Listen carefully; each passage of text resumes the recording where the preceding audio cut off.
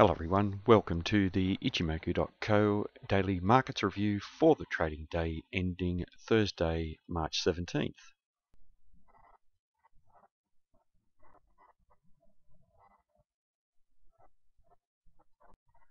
Firstly to the S&P 500, and here we see a continuation of the trend to the upside. That trend, new first time frame uptrend, was initiated yesterday with that candle making a higher high and a higher low, and a very similar type of candle today.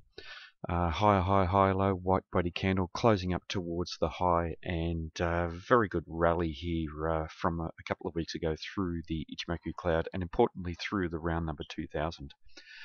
The market is moving into a previous area of resistance up above the 2040 level, which extends all the way up through the 2100 round number level. So anywhere within this highlighted yellow zone and above, we may see some resistance coming in. But the buyers have built some very solid momentum at the moment, and it does suggest that if the market can close up above 2040, there's a good opportunity to trade through to the top of that zone around 2080. In terms of Ichimoku, we have a bullish market in all three timeframes, supported by the Chica span, and the market is looking quite healthy in terms of trends in all of those three timeframes. Looking at our bands here, and it certainly does highlight the strength in the market, trading up above that upper band and continuing to do so, and the market previously finding support around that upper band, and we did so for the previous day's trading as well.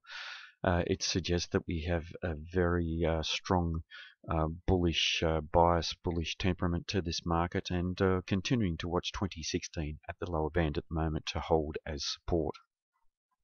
Just looking at our Heiken Ashi candles here, and we have very bullish candles over the last couple of trading days, and certainly through this strong first time uptrend after the market broke out through the Ichimoku cloud.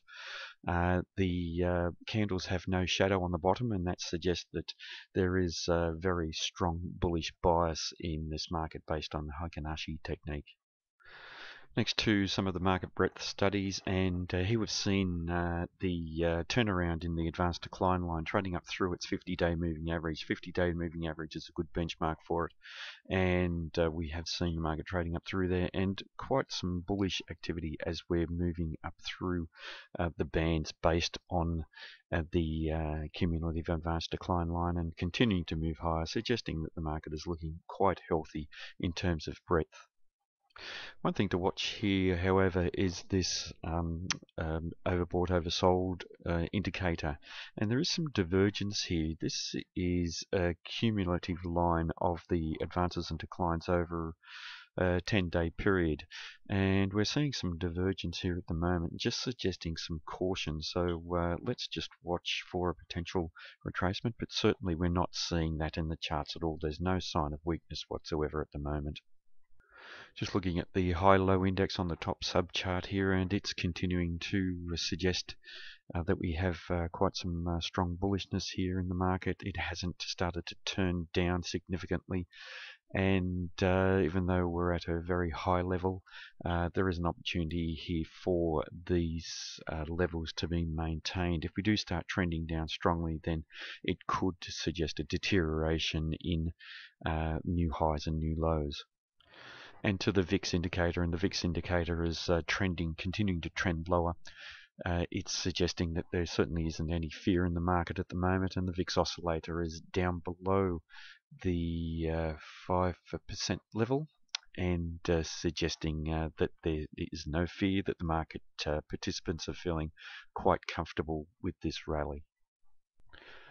Our high yield bond spread, that's the yield between corporate bonds, risk, quite risky corporate bonds versus government bonds, and that's been trending down significantly as well. When it tends to trend up, we do see the market sell off from fear in the market, but we're seeing it move lower. It has ticked up a little over the previous week, but certainly not suggesting any strength in it. And our sentiment indicators based on Ichimoku are very, very strong. The problem here is the how long can they remain strong, and Are we going to see a cyclical high soon? And that's certainly a possibility. If we look at the percentage of stocks above the Tenkan-sen, it's at a very high level, around 81%. Percentage of stocks above the Kijun-sen is also high, 93%. And the last time that we're up around those levels was in November, December last year. Also, the percentage of stocks above their Ichimoku cloud. So we're looking at stocks that are long-term bullish, and we're at 86%, and that's a very, very high level as well. Percentage of stocks below the cloud is at a low of 6%. Next, looking to my ops indicator. It's an indicator of how the market is trending, and it's up above that top indicator, suggesting that the market is very strong at the moment. If we do close back between the two bands here, the two extremes of the bands, then we'll have a neutral market, but certainly looking very, very strong with the buyers in control. And to a modified DMI indicator, trending up very strongly, up above its moving average and above the zero level, bullish and rising, suggesting a very strong environment for the buyers at the moment in the equities markets.